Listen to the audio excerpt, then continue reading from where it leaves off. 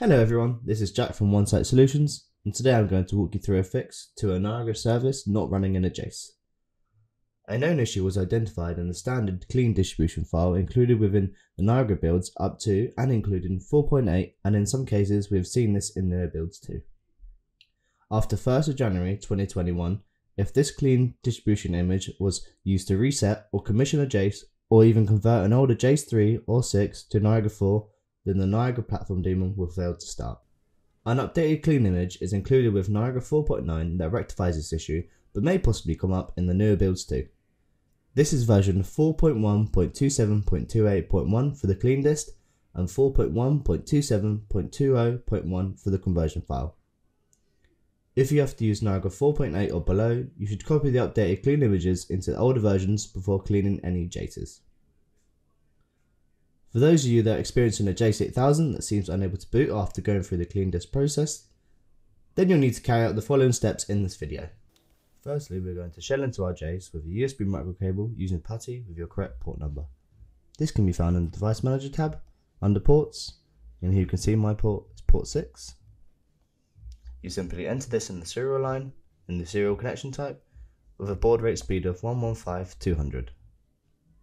Simply click Open. Once we have shelled into PuTTY, all we have to do is log into our platform using our platform credentials.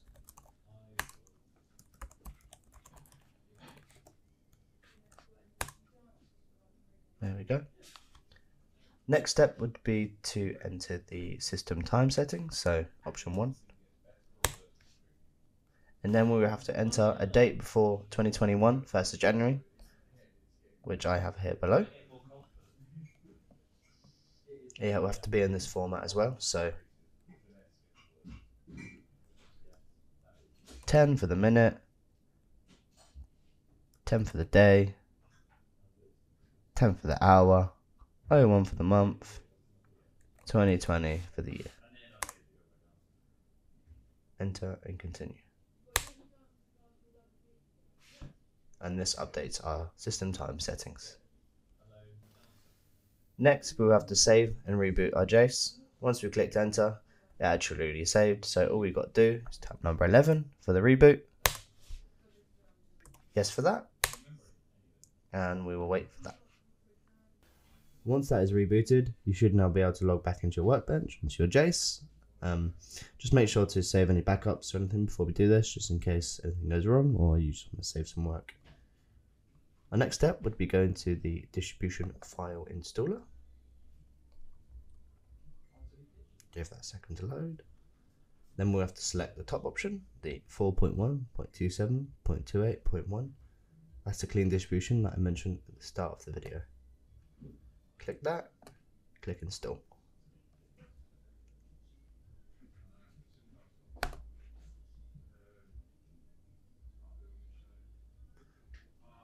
We'll just wait for that.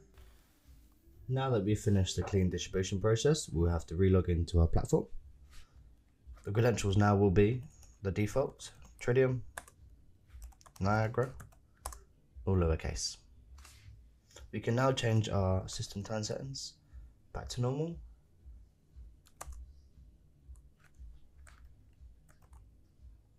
(2023) 06 28 10 for the hour, 10 for the minute. And to continue.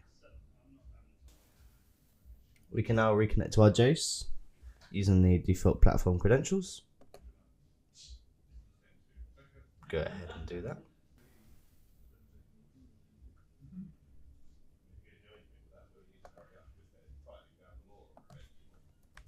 Set yourself a passphrase.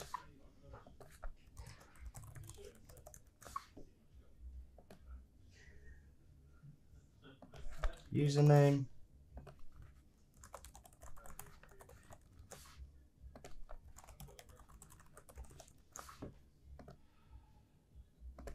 And finish.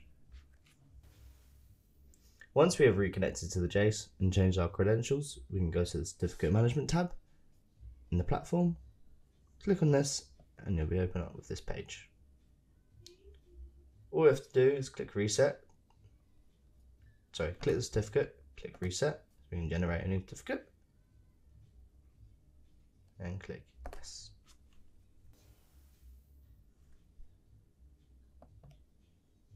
Obviously this will take a while, but once that's done, you can redeploy your backup and you'll be good to go. Hopefully this has helped. If you have any questions or queries, please let us know and we're happy to help.